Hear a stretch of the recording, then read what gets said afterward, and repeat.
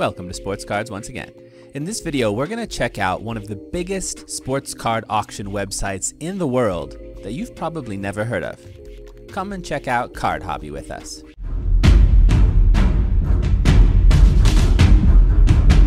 CardHobby is the premier auction website for sports cards and other kind of sports memorabilia in China.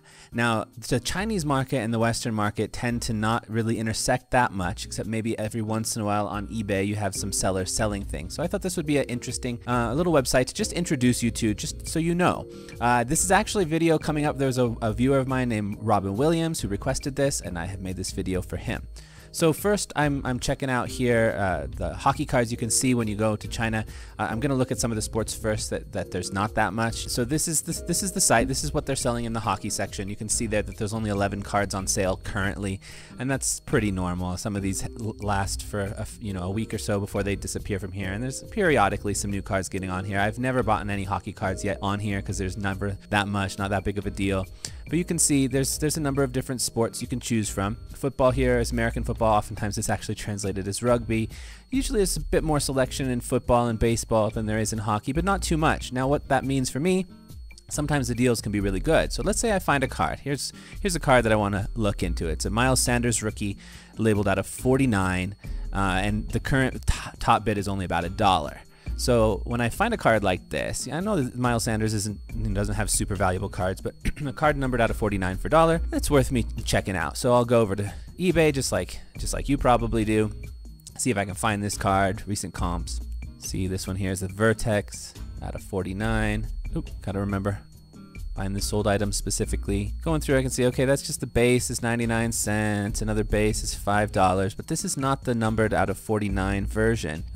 So oftentimes if I can't find what it is, if I don't know exactly what it is after scrolling through and I still can't figure out, okay, none of these are out of 49, then oftentimes I'll go open up my ComC. So ComC, if you've never checked this one out, I highly recommend it as a place to go buy, sell sports cards. It's a good one. Star Stock is a good one too if you're into specifically rookies. So I use this as a resource as well when I'm trying to figure out what exactly this card is. So I know that in here I can find most likely the base card. Oh, and here we go. Right here I found one out of 49. So I now know this is the Vertex Purple. It's selling for about $8 on ComC. So then I'll just come back and type in purple, give it a little bit more specific search parameters. I can use ComC's sales data. I don't have any history enabled right now, but I can use that to just get a little bit of a better sense for what the possibilities are. Now I don't think this particular card is worth that much, but it's only got $1. So if I did decide that I want to bid something on it, I have to always calculate in the shipping. Shipping's going to be about $2 to $3 depending on where it's coming from. So I have to calculate that in. So I'm not going to go that much higher for this one. Sometimes I'll go a little higher if I'm buying several from the same bidder. In this case, I'm bidding 11 RMB, which is a little less than $2. I oftentimes, when I'm bidding on this site, I'm not going above a third of eBay comps for most cards, unless it's a card I really have a lot of faith in. Then I'll go up to half, or if I have extreme faith in it, then I'll maybe go up to 80% of eBay comps at the very maximum on like I just bought a rookie card of Steph Curry and Kevin Durant and Luka Doncic, and I went up to, on some of those, I went up to as much as like 70% from eBay comps. So anyway, so back to football here. So as I go through, this is basically the process I'll go through. I'll find different cards. I don't know as much about football cards and baseball cards. I know a bit, but I know a lot more about basketball. So I find myself with football and baseball having to look up a lot more cards, which is fine because I actually find that I'm also becoming more well-versed in football and baseball through that process as well. I'm getting a better sense of what players and what cards, and gradually getting more to the point where I don't have to look up every card. So I'm spending less time looking up than I used to, but still a decent amount as I'm learning. So looking again through eBay, I can see this one. Okay, there's a 1 out of 199. Took a best offer, was selling for 12. It's not a whole lot of comps on this one.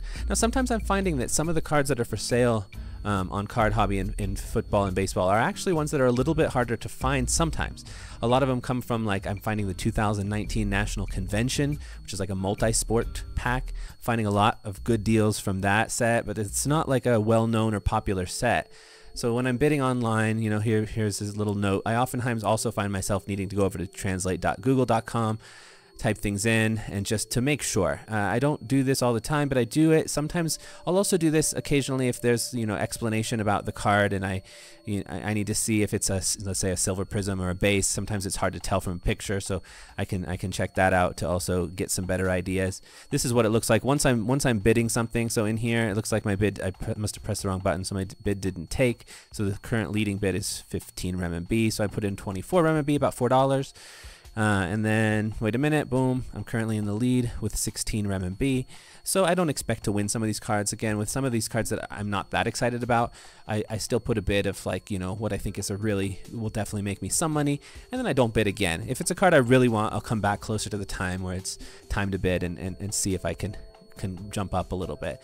So here's another one. This one was maybe a little bit more interesting, a little bit more valuable card. So the current high bid is about $5 on this one. It's a Chase Young rookie autograph. Nice card. So again, I go over, check it out, boom, see several. Okay, now that one's graded in some weird grading company. This one's $71, but it says purple ink. I don't know if that's the same value or not. Look closer, looks more blue. Okay, there's a blue, same price, 71 bucks. Okay, so all of these are right around that range. So I got a sense that this card is probably about a $70 card or so. So I'm gonna go a little higher on this one. I'm gonna go ahead and go up to, let's say 122. Now that's about 20 bucks. So again, that's less than a third, but more than a quarter of, it's 2/7, I guess, of its value. And you can see my current bid all the way up to 110 RMB. So it's very unlikely I'm going to win that one. But again, I don't know enough about this card to be willing to bid more than about a third, which is common for a lot of football players. If it's a Justin Herbert card or a Tom Brady card or something, I might be more willing to go higher if it's either one of the top young stars or one of the GOATs. Baseball is kind of similar process I'll go through. Now on this particular guy, whoever's putting up a ton of these base cards, I tend to skip through these. These same cards are up on here almost every day and nobody buys them, and then they just keep putting them up there again and again. So I skip through these ones a lot. For some of these ones that I could get for 1 kwai, which is about 15 cents or 12 cents, something like that. If I did buy something from this particular bidder, I might bid on some of these, for that 12 cents just to add them into the shipment. That's a pretty common approach that I'll take. So sometimes you can see boxes on here, and these ones also, these ones are actually up for offer, not just for auction. That is an option on this site as well.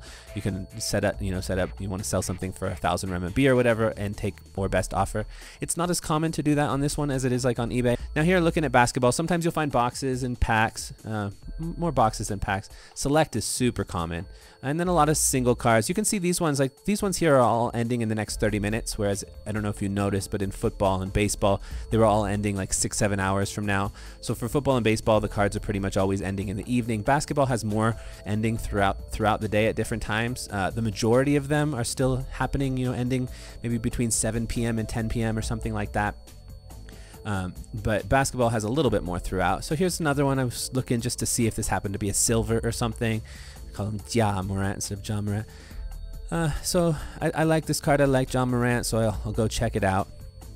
I know these hometown heroes aren't super valuable, but it is a Morant rookie. So I see, okay, 750. That one's out of 149, 950. Okay, so in that range. There's another one out of 149. This one's only selling for $2, so has a bit of a range, but I do like it. It's currently selling for about 325. Nah, never mind. Another John Morant XR rookie, selling for a little bit more than $5 right now. Let's check this one out.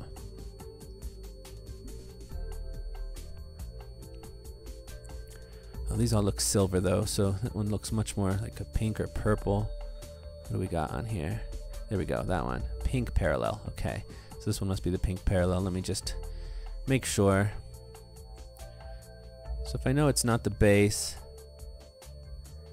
makes me want to look into it a little closer. The translation, there we go, yeah, pink parallel, there we go.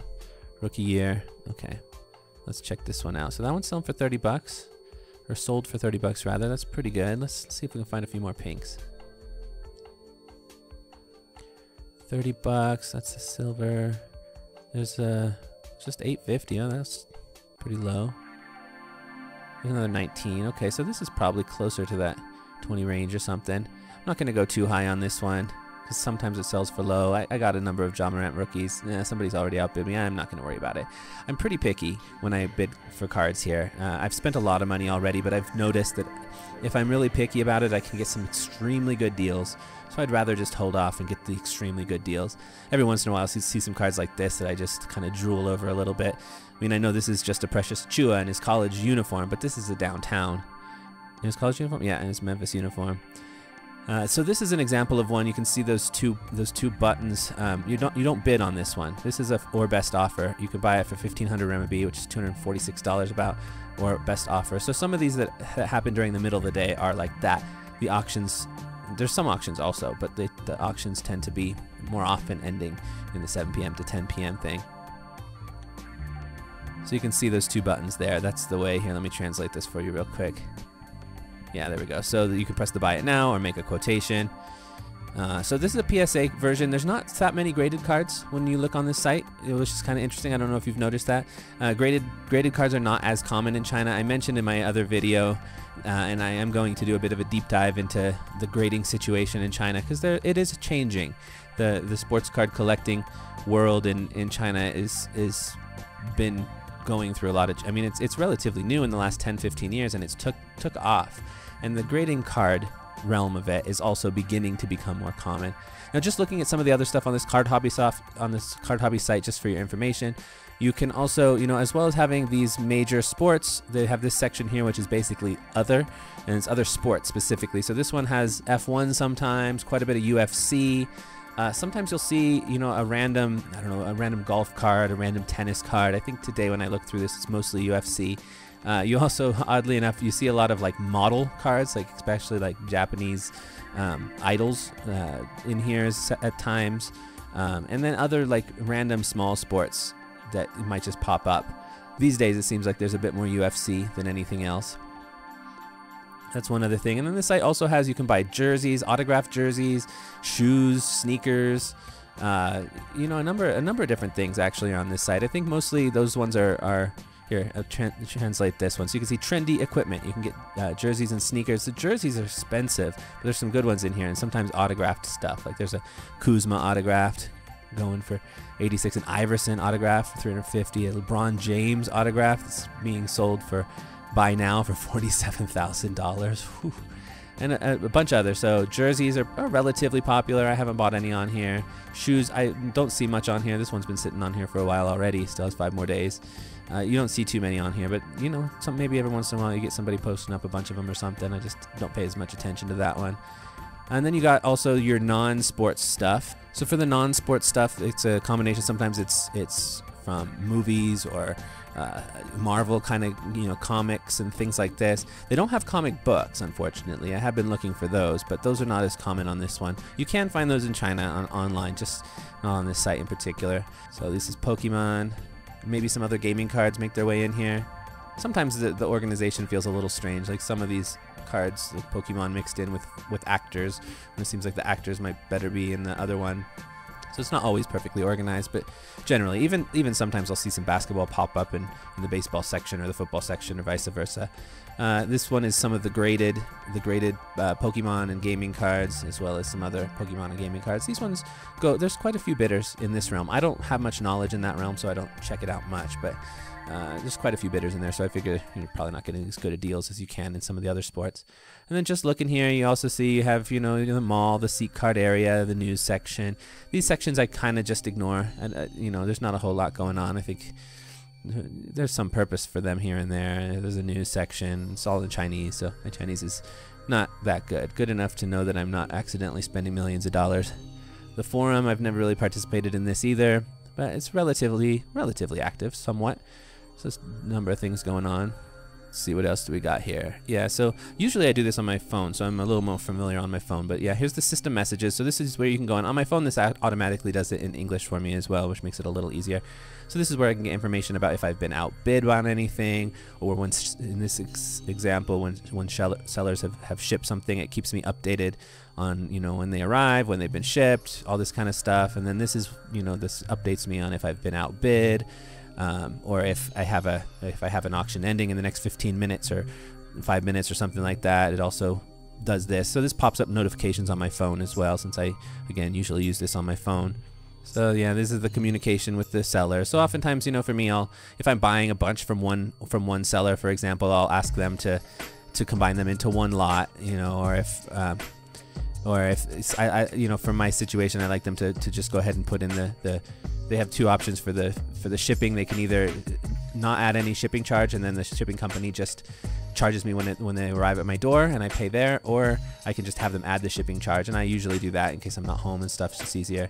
This is where I go see what's going on currently. These are the things. These supposedly have arrived today. We actually shipped them to our friend's house because we live kind of a rural area, so to see today if those are there. And these are other ones that are in the process of being shipped. So this is a recent order I got. A bunch of Luka rookies, a Curry rookie, a Harden rookie for really good prices.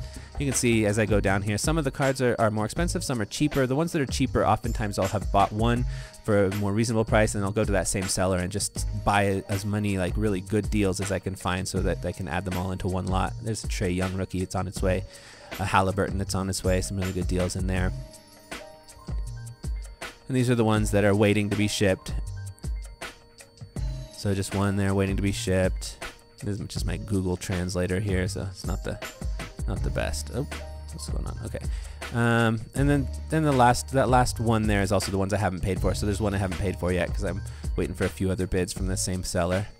And then I'll pay it just at one time. So this is all cards I've bought in the past. You can see as you scroll down, I mean, I'm going through quickly, but you can just imagine these cards, I'm getting them for steals a deal. Every once in a while, I find, oh man, I made a little mistake. I probably bid closer to comp or something like that. But generally, I've been making some incredibly good deals in here. For all sorts of range of cards. You can see here there's 4 pages there, and even more than that, really. And for the most part, I'm just collecting them, but I am trying to figure out how to ship some of these back to the States. I just shipped actually a shipment of about 180 rookie cards that were in the range of like between $3 and $20 value. I shipped them to Star Stock. I'm going to put them up on there. It'll take a bit of time, and it cost me a lot of money to ship it internationally. In fact, that box cost me almost $40. But I figure with 181 cards in there, even that really expensive shipping cost was worth it for me. Since it's just easy, you know, the cards are selling pretty cheap in China. If I tried to resell them here, I wouldn't be making much of a profit. But if I sell them on Star Stock, I could probably make a pretty good profit while still offering probably the best deal available for most of them. So it's a pretty good situation for me. It's not the easiest thing to get involved with if you're outside of China. They do have an international shipping option. There's ways to figure out. It's just really complicated. Even getting it connected, you have to have it connected to either your Alipay or your WeChat Pay. So that you can pay, you know, domestically here. Shipping it internationally might be possible, but again, that's going to become really complicated. So for the most part, this is for the domestic market. It's just difficult to navigate.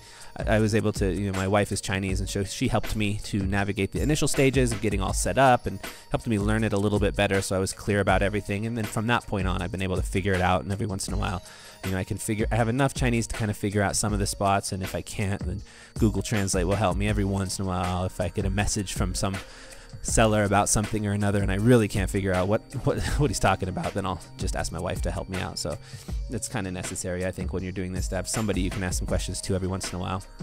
But otherwise, yeah, that's CardHobby. I thought this would just be an interesting way to introduce you to this. It's you know, I think it's got something like 100,000 or more people participating in it, so it's very popular over here. And it's a nice site. I'm enjoying it quite a lot. I've had only positive things from this so far, and I've gotten some great deals. So anyway, that's the end for this video. Please do subscribe to this channel. This is a new channel, and if you have any suggestions for video content you'd like, let me know. I mean, this video was created specifically because somebody made a suggestion in the comment section, and so I was like, okay, yeah, if he'd like that, maybe give it a try. So if you have some other ideas, please do share in the comments below. Check you later. Bye.